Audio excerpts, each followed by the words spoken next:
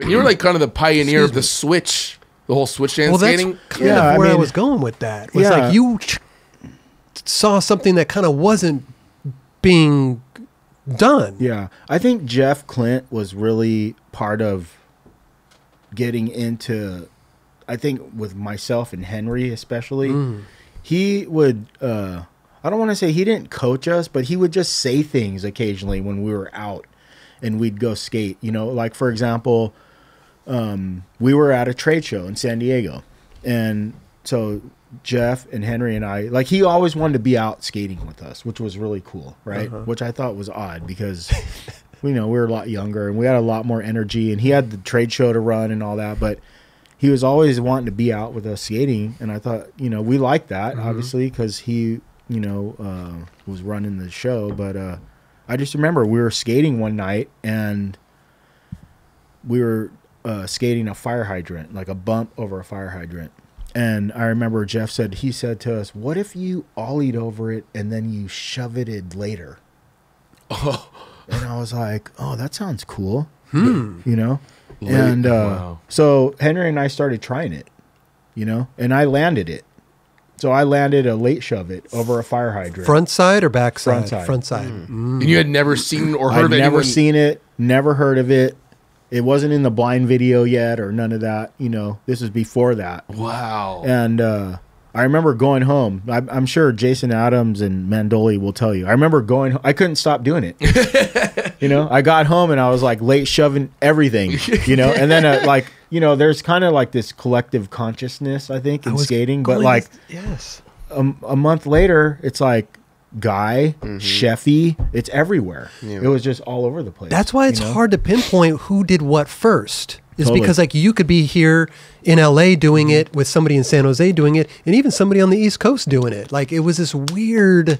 You wouldn't see the footage for like a while. I think, you know, I probably didn't do it first. I know I landed it that night. No one saw it. It was just me, Henry, and Jeff, right? And we, you know, and I went home and did a zillion more of them, you know. But I don't know, you know, probably Jeff knew, you know, there's things that he probably knew that was going on, and he wanted us to be part of that and just kind of planted that. You think that he may have heard somebody doing that and wanting to get you guys to do it? Probably. He probably saw something or whatever, because, you know, Rocco, Jeff, all these guys, they were battling conniving each other at the time. You know what I'm saying? There's a lot of conniving. There's the key word right there. You know what I'm saying? Straight up. Rocco conniving? And Rocco, you know, and there's a lot of, you know, kind of like, you know, I don't know, conniving. Yeah. So I think Jeff probably heard or saw or something. Just like one-upping each other. And then next thing you know, we're doing that stuff, you know, but everyone's doing it. So, you know, for all I knew, I did the first late shove it. That's it, you know? I didn't know, but I didn't like, there were no claims, you know, I wasn't like going home claiming that. I just was a new trick that I like doing. It could have been called the front side Agah. Could have been. But the other thing that's really cool is that, like you said, things were happening really fast, and skateboard tricks were progressing. Like, we grew up in the era where you almost like you did a trick and it was done. You do a trick, it was like one and done. Yeah, it was just like you did it and it was over. You're on to the next thing. No doubt. You know what I'm saying? Sure. And I remember like vividly like experiences like that. I remember I was in Le Grand Bornand, like in the Alps in France, and it's like me, Rick, Gons, Danny, Colin, like this whole group. There is just like it was like a rap or a breakdance battle, you know, and we're just all taking turns trying tricks, and it was literally in a circle, and everyone's just trying a different trick. It's like nollie, switch, whatever. Like we're all trying different stuff. I wish that was on film. That would have been, you know, sick. and it's just all.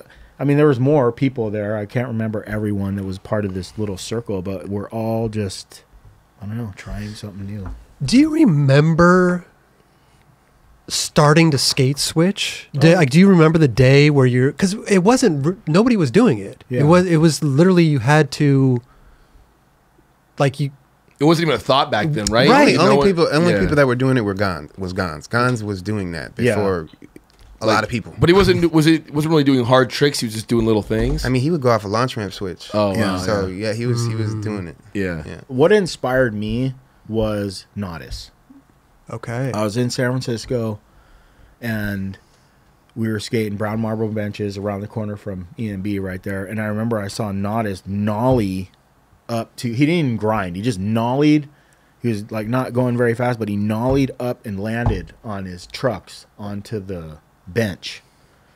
And that just blew my mind, you know? I was like, oh my God, you can do that off the front? What year was this? What year? What are we talking? I have no idea. 89, 89? 90, Okay, somewhere okay. around there. Gotcha. You know what I'm saying? Yeah, yeah. Probably 89 because, no, it must have been 90. Whatever. It was around that time. Because I was skating backwards before I turned pro. Was he flipping his board around to do No. that, or he was doing it off the nose? He did off the nose. off I the believe. nose. Wow. I think he did it in Streets of Fire. I believe in the Speed Wheels video. So there was an ad that Jeff wanted. So there's another thing, Clint. Sure, He's yeah. like, let's do this ad where it's all nollie sequences. I want you to give me 5 sequences nollying. It was called Nasal Passage, the name of the ad. Okay. So I did a nollie. I can't remember all the tricks, but nollie nose. You remember nose bonks were a thing? Oh, yeah. Ollie nose bonk something. So I did nollie nose bonk. And then I did nollie kickflip on the ground was a trick. There's the ad. There we go. Yeah. we got it. So there's nollie back 780 to like switch 50-50 or Wow. whatever. The first one. Nollie kickflip. Oh, nollie and then switch manual or whatever. And then the nollie nose bonk. So good, dude. So Wait a that minute, you did a nollie flip on flat ground. yeah, that was a trick at the time. Right. Yeah. Because that had never been in anything Nah, yet. that was first for sure. You know? I remember Ali Mills did one in, what was it? Who do you ride for? New- Birdhouse? or New something? Deal. Oh, New Deal. Yeah. So, Wow. so anyhow, Go ahead. Yeah. you know, this was all Jeff's idea, and I want to say that's before I turned pro, but The nollie Okay. back So- 780 50-50 is gnarly. I know. Yeah, that's a rare one. yeah, You still for don't really, back then. Yeah, you still don't really even see People that. do it now. I see it a lot. I see people doing it down rails and flipping into it and all kinds. Well, I of see like things nollie back now. 780 nose grind, but 50-50. It's not a common it's not a trick, common but you one. do see it. Yeah. You do Yeah. see it. Yeah. But wow, that's amazing. So, anyhow, because I was doing all this, and that was like a primary focus of mine at the time. I liked doing tricks off the nose, and so I pushed Mongo when I first started skating. So I got hurt, and I couldn't ollie, so I just was like, I'll just skate backwards. So I just started doing that, and that became, you know, because I pushed Mongo, it just seemed natural. It just seemed normal to me. It felt normal, you know. And because I had already learned nollie kick flips and heel flips and all that stuff, when I was going the other way, it just felt normal, you know. So And it looked normal. yeah, I think it did because of the push. Yeah. That's another thing I don't think a lot of people had that push. No, It was switch Mongo, a lot of it. which when you had the push, it made it look that much more like Chico had the push, right? Everybody that started off Mongo had that push. Yeah, But I know a lot of people didn't start off Mongo, so I think, you know, at the time too, it's like I went to Europe. I remember I went to Europe to skate in those contests. I was already skating like that, so you know, I was doing those tricks as an amateur at pro contests, and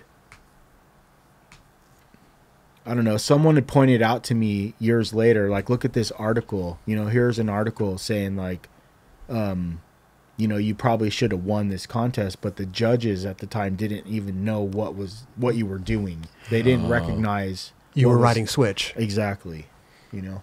And that was That must all have- those Europe contests. That's And amazing. it didn't matter, you know. But looking back, I mean, it's unfortunate that they didn't know. You know what I mean? It was ahead of 'Cause their it could've- time. Yeah, Yeah. yeah. What did they just think you So- were skating fakey or something, or did they even? just didn't know, They you know, just- just didn't know. Yeah. They didn't know he was skating switch. Yeah, yeah. They just thought it was normal. Yeah.